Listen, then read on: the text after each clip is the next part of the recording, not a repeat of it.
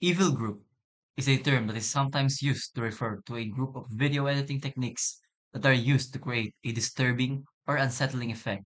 This technique include things like using extreme contrast or brightness levels, distorted or warped images, using unnatural colors or light, creating jumping cuts or other jarring transitions, using effects that are meant to evoke the fear or anxiety. Evil group techniques can be effective in creating a sense of dread or unease, However, they should be used sparingly, as they can also be overwhelmingly or even offensive to some viewers. Lavender chorded is a type of audio effect with a pulsing underwater sound. It is often used to create a sense of mystery or suspense in a video.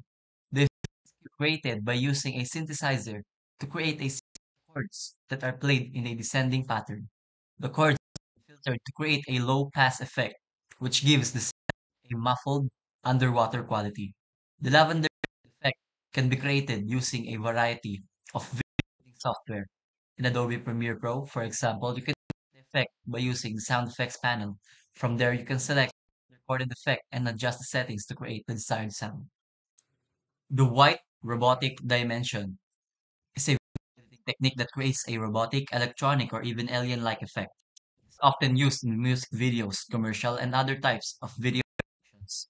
The effect is created by using a variety of effects such as white balance. This is the process of adjusting the color temperature of a video so that it appears white. In the white robotic dimension, the white balance is often set to a very high value, creates a stark artificial look. Sharpening. This is the process of increasing the contrast of edges in a video. In the white robotic dimension technique, the sharpening is often set to a very high value, which creates a sharp robotic look. Noise. This is the addition of random artifacts to a video. In the white robotic dimension, the noise is often set to a very high value, creates a grainy electronic look. Color. The color video are often desaturated or even inverted.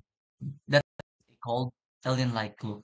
The white robotic dimension technique is to create a variety of different effects. It can also be used to make a video look futuristic, electronic, or even alien-like.